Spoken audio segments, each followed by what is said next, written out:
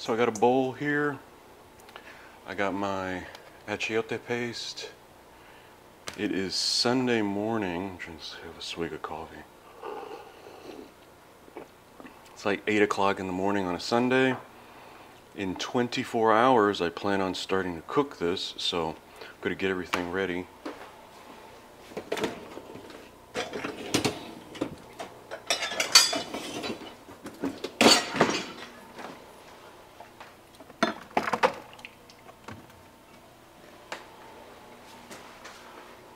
I have orange juice, I have lime juice, I have cloves, cinnamon, ground cinnamon, and I think that's it. Let me check my recipe.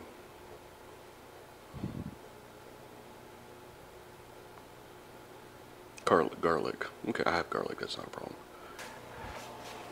But it's probably the most important part, simply because you want to let this sit in this mixture.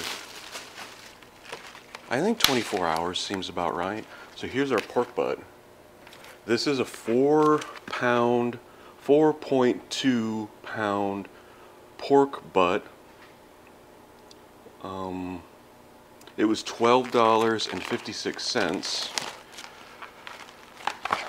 And with this, I'll have about 4 meals, 4 full, big, delicious meals, I hope. So it's a great value. It takes a little bit of time, but it's not complicated. Like, we were looking at a woman that was making on Food Network, on the Cooking Network, like a beef Wellington. I wouldn't mind trying to tackle a beef Wellington at one point, but that's a lot of work. Whereas this is probably the hardest part right here out of everything, making sure you trim out. You want to trim out some of this fat because it's just a lot. And like if it's pure thick fat like that, it's not worth it.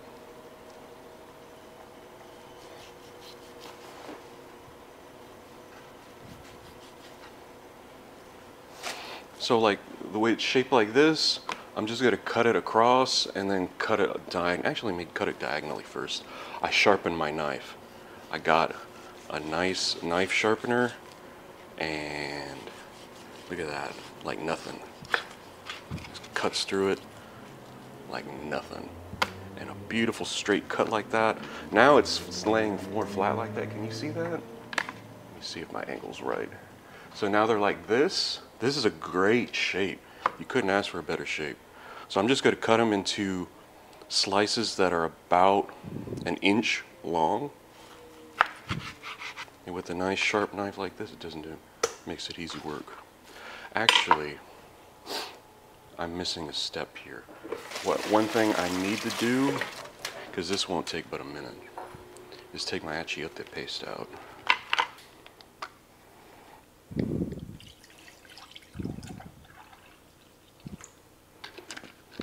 Okay, today I learned something and I made a mistake. I did not know there was achiote verde. I didn't know there was green. I took this out and I was like, it looks weird, and I looked at the box, verde. I was like, I want rojo, which is red. Now, it's easily fixable, and I guess that my next project is making a achiote verde mix of some sort. So, what I'm going to do, I have all the other ingredients soaking, and now I'm going to take my paste,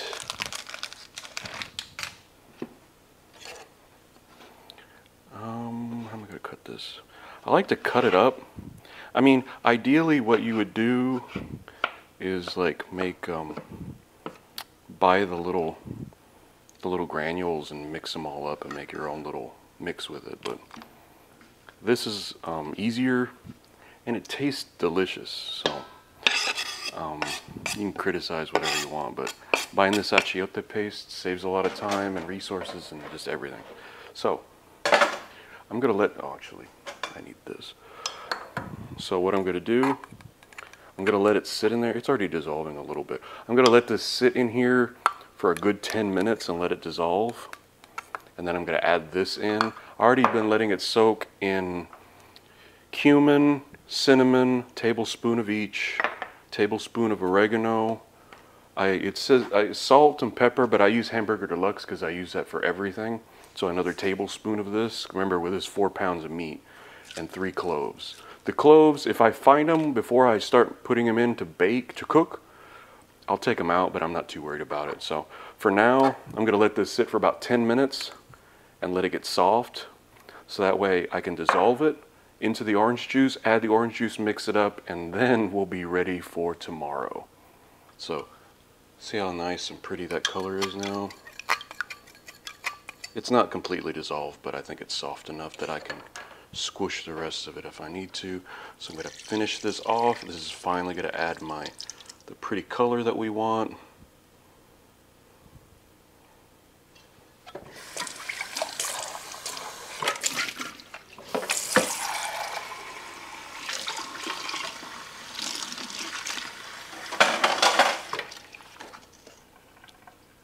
So these little chunks. With the little chunks, I just pick them up and squish them in my fingers.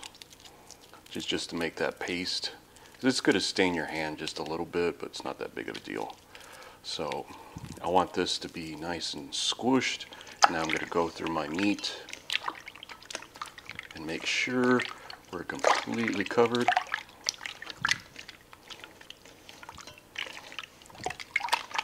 There we go. You just have to make sure everything is completely covered with the paste. You want to make sure all of the colors. I left it in with the lime juice for a few hours, and the meat has already changed color a little bit with the lime juice, which is what we want. What we want is that acid to really work on that fat in the sinew. The last time I made it, I was actually eating some of the fat because it was so soft and so flavorful. So this ruddy color of the rojo, right? This red color is going to make this meat change color a little bit, which it already did, like it did to my hand here, which is fine. So now make sure everything is nice and submerged as much as you humanly can.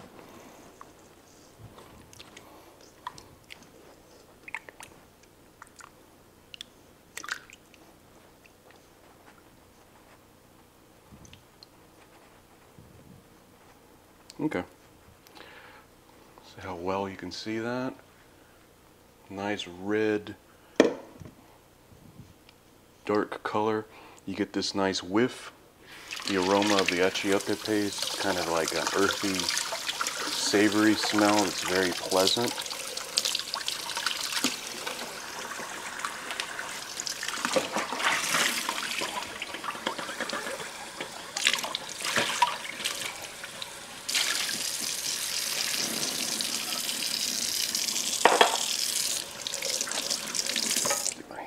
Rinse. Oh, sorry. Okay, it is 3 o'clock in the afternoon on a Sunday. This is my lunch and dinner and then lunch and dinner again probably. So this looks really nice. Gonna put this in the fridge, and we will be back tomorrow morning.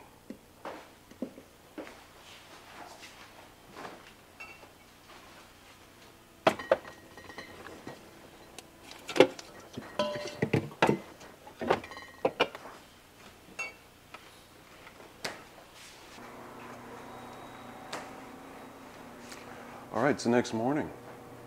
This stuff has been sitting overnight in that delicious mixture. So now I have my pan here, and I have my banana leaves. There's it's not H Mart, it's Q Mart.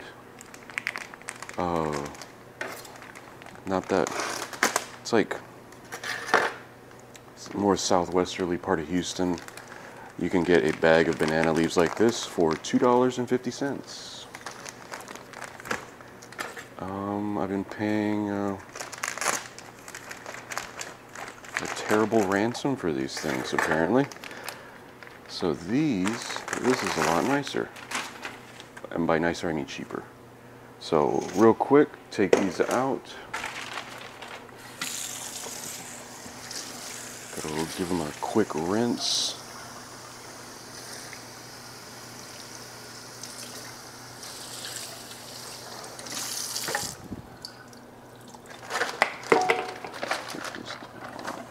Buffer.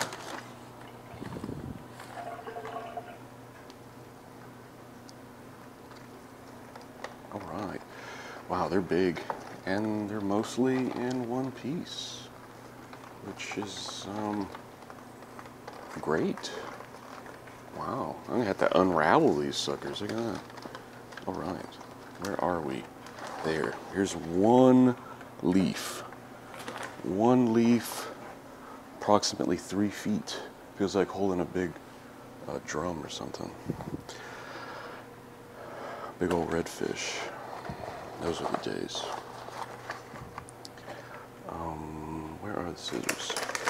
I'm gonna do what I always do here. I'm gonna cut them, because this thing is long, which is perfect. I'd rather it just be in one big piece and me to cut it how I need to than to have multiple, like I do a patchwork of whatever I got. I don't know if I'm making any sense. So it is morning. It is 8:35 in the morning. My oven is preheated to 300 degrees.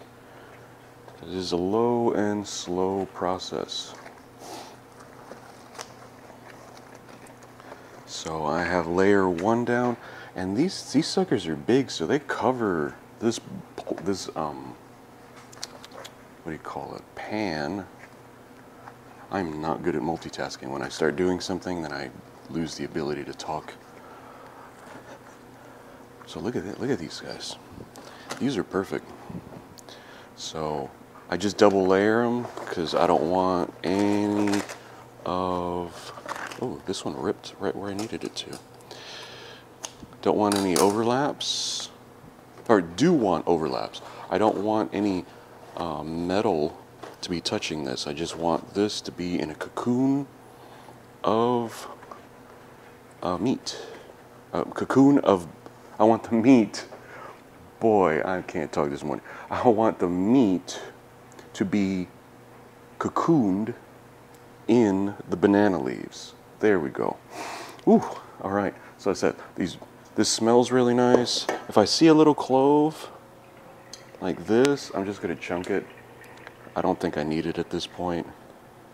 What is that? I think that is just a piece of whatever. Okay. So I just place these down. I'm gonna try. See how, like, if I push this down and it goes all the way to the bottom, then it exposes that? That's not a problem. We'll fix that in a minute. But I want to utilize the whole pan. You see, you think you got it covered, but then you have this big chunk. It's not an issue, but just be mindful of it.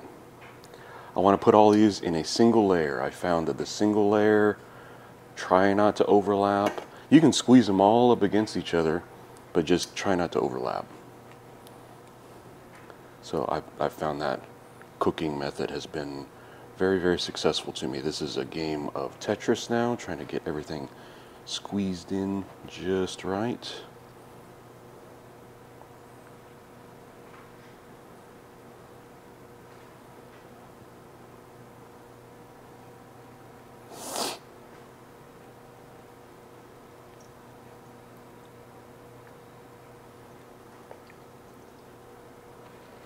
See, it seems like there's not enough room, but then you squeeze up against the corner and they are there. See, it's not that big a deal. Last piece of meat, actually. Yeah. There we go. Perfect. So look for any larger chunks in the meat, in the bowl here. I don't know where my cloves... Oh, I think there was a clove there. Just take the little chunks of meat. These are always like your bellwether anyway to figure out your taste test is. Just fishing for the cloves right now.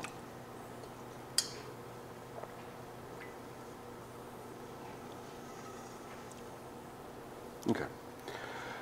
Take our precious juice here. Make sure we're nice and covered. All right. Look at that. Super juicy. Make sure it goes all over the place. The point is to just like slowly cook it. So that's why we have a very low temperature to cook with. Interestingly enough, these leaves smell a lot like tea. So I'm gonna put this down. I say that because the other ones that I've bought smell like tea also. I actually have just a little too much leaf, but it'll cover everything. So what I want is full coverage. So I'm just gonna roll this sucker in, and there. So let me put this here. I found all my cloves, so that was one of my goals. It smells right. So one thing I forgot to do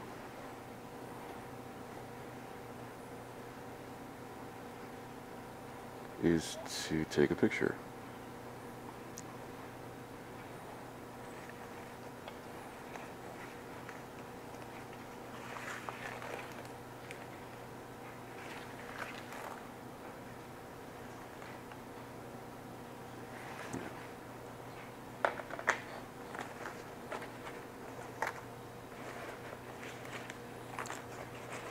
So all of this is covered in banana leaves. It keeps that moisture in a little bit better, I feel. You can do it with aluminum foil. Aluminum foil will basically do the same thing. All right, it is 8:41 in the morning. I'm gonna put this in the oven now. This is gonna be my lunch / dinner.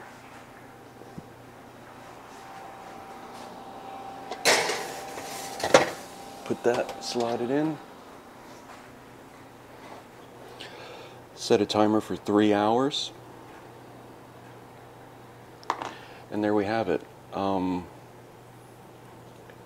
The preparation is a little bit of work, but not much.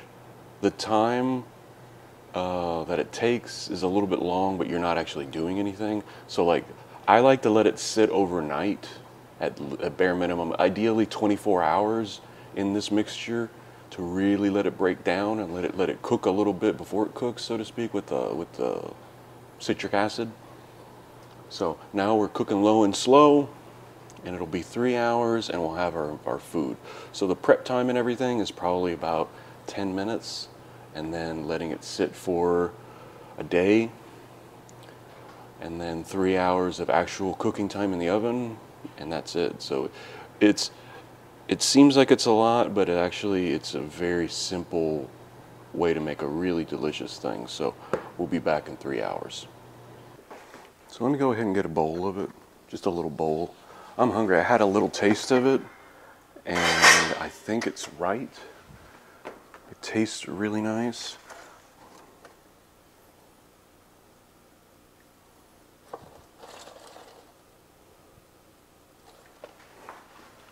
Got a little bowl here.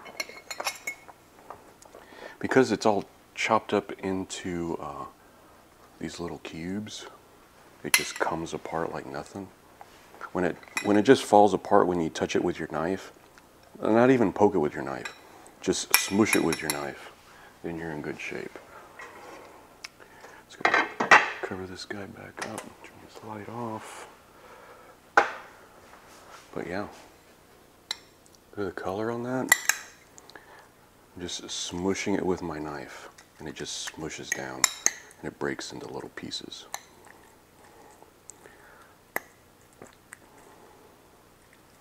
This will satisfy me for a few minutes because I want to let that sit for at least 10 minutes, but I'm have it completely covered. So I may just let it sit like that for another 20 or 30 minutes just to let it completely rest and cool some more. And then I'll have my part that I'm going to eat for lunch, aside from the snack, of course. The piece I'm going to eat.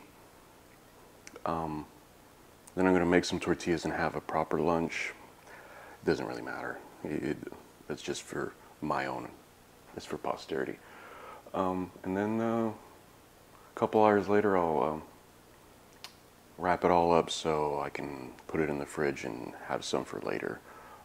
But yeah, I think this came out perfect.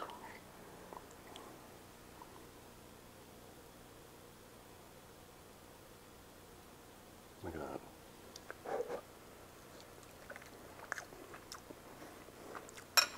That flavor permeates all the meat.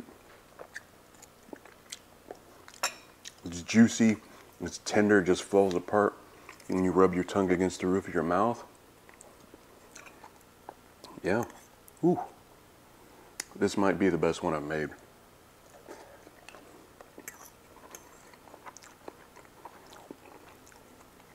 So for like $12, I have a meal that, like, at least 4 meals out of this. I can make 4 meals out of this. For $12 that are better than like the restaurants I usually get Pibil from. Now, the last time I got it, my wife was like, well, how is it compared to yours? And I was like, mine's better. I rarely have that type of confidence with anything like this. Mine's better. So I'm gonna eat now.